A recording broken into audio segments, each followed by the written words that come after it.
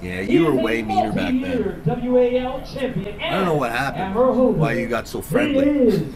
Man, so much built up anger. Why are you angry like that? See, look, I'm not angry. I'm not yelling and screaming at anybody, Dave. What's your point? Well, I just wonder why you're so angry all the time. I woke up too early. Get inside the bed. What is the real reason why Devon says that Dave Chaffee is dumb? Guys, we're approaching King of the Table 7, and the main event of that show is going to be Devon Larratt versus Dave Chaffee. And the start of the smack talk begun very early, and started with Devon saying that Dave was the dumbest guy we had in arm wrestling.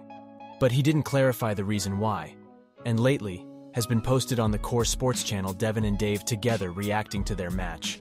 And I don't know if you guys know this, but this is Devon's second reaction video to his match with Dave. Because long ago, WAL did a recording of Devon's reaction to that match. And in the reaction we had in Core Sports, Devon was talking more smack and not being very specific about nothing. While in the WAL version of it, Devon says things in a more professional way. Obviously, he didn't call Dave dumb then, but he said that he was waiting for Dave to press him, because a press is the most efficient move against a king's move, which was the move Devon was doing.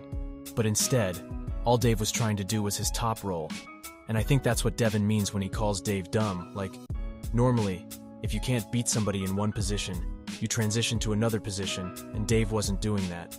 But now, as we have seen on his Vitali match, Dave is doing his press now.